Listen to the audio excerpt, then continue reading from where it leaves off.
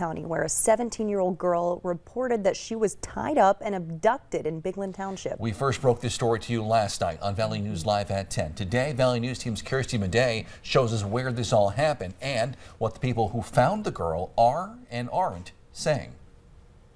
Deputies say this is where a 17-year-old girl was found tied up on the side of the road yesterday. Today, I talked to the people who claim to have found the girl.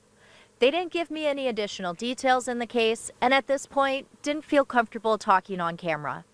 The Polk County Sheriff's Office was also unable to meet for an interview today. We're told this is an ongoing investigation, and the Polk County Sheriff's Office is still working to determine if there is a current threat to the public or if this is an isolated incident. Locals are in disbelief over the situation, and some say they question whether or not an abduction really took place. But regardless, they're happy to hear the girl is all right.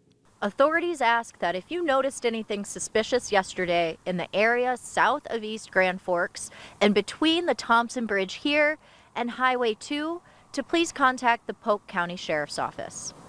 In Polk County, I'm Kirsty Madej, Valley News Live. The Polk County Sheriff's Office did tell us last night that the girl was taken to Altru, where she was medically cleared.